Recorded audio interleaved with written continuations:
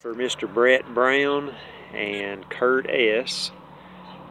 This is a Council Tool Baltimore Jersey rail splitter, and I said that I would talk about or show the controversial and maybe unbelievable truing of this head, if you will. So in my studies, I've never used this particular pattern, but what I'm hearing is that some people say it's thin, but compared to a Dayton, it throws chips well. You see the swirl pattern on the bit. These are not hard to move with a stone, and by that I mean by hand. And I'm going to demonstrate some of that. I use aluminum zirconium stones, inexpensive stones. So if you look out the end of the axe handle here, we have a big piece of ceramic tile, and that's for truing stones. This is for polishing toilets. And if you go to your local hardware store, this is very lightweight. This is like a pumice stone. Very lightweight, and it's aggressive, but it doesn't last long. They're inexpensive, $2 or $3. This is just an aluminum oxide stone. It has not been trued, and I use it like that. You can true them, you don't have to. One side's coarse, one side is medium. And here's what one looks like when it's brand new. So I'm going to demonstrate. I use a circular pattern. I lay the handle up on my shoulder like that right there, and I'm holding the head with gloves on both hands, and I do a circular pattern, wax on, wax off, one direction, then the other, like that, and then reverse it.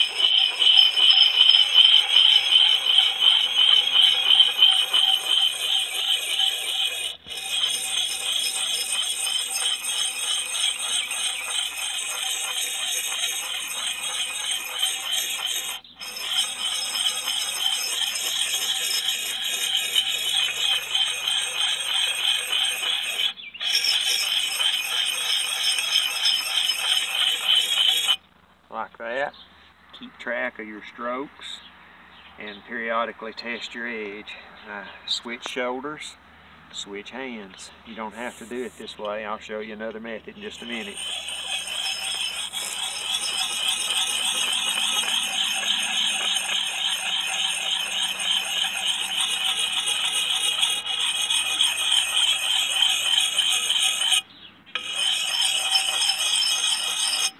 So you can do that,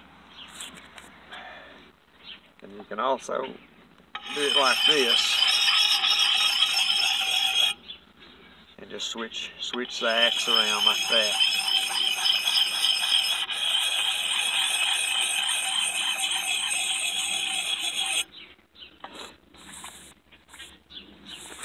So I'll get back up here where I can see. So these heads, I'm not changing profiles. I do not have a gauge, and I'll sharpen this if I find that it sticks too much. There's nothing I can do about that but to steepen the angle out here, but that's not going to do anything. The axe is what it is. If I find that it doesn't penetrate well enough, however, I'll take these cheeks down with the stone.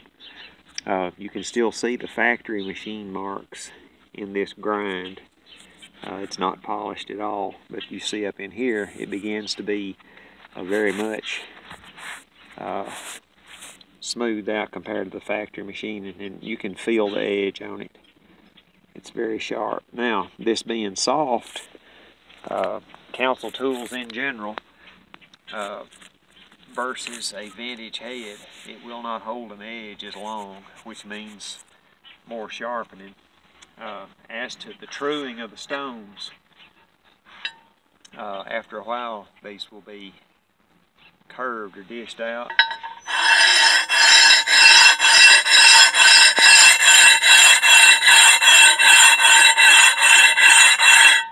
You run them back and forth like that, and it trues the stone. But back to what we were talking about. 4 or 5 notches on a log, on a big log, and you're back sharpening. With a vintage axe, you may notch an entire log and not have to sharpen it. But I like to keep a sharp axe, and that's the controversial thing about it. People say that you don't have to have a stone sharpened edge, a filed edge is best, and that may be true, but I prefer the stone, and it's easy, it's available, it can be left outdoors, it does not rust. I do have power tools. I have multiple 4-inch and 4.5-inch disc grinders, belt sanders, things of that nature. But I found that if you use those tools, you'll overheat the bit, possibly, and you can get in trouble quickly.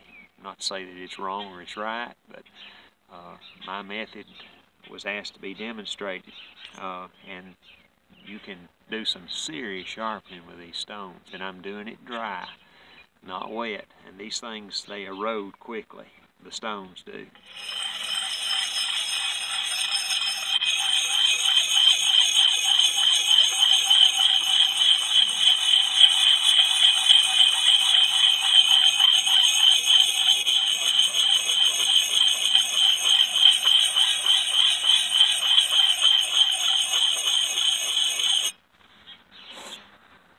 Like that.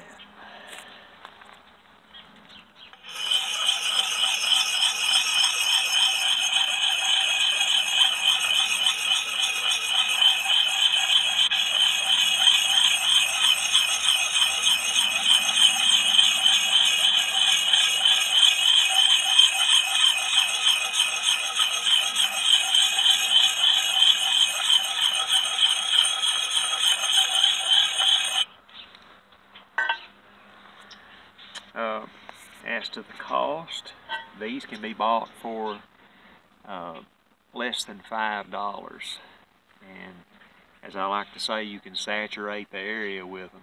That being, you can have one in your shop, one in the woods where you normally chop, one in the truck, one in the house. I mean, saturate the area, that way you don't lose it. But this method works, and it works well. I hope you can see. There you can, right there. You can start to see the blending out in here is much better than the factory edge.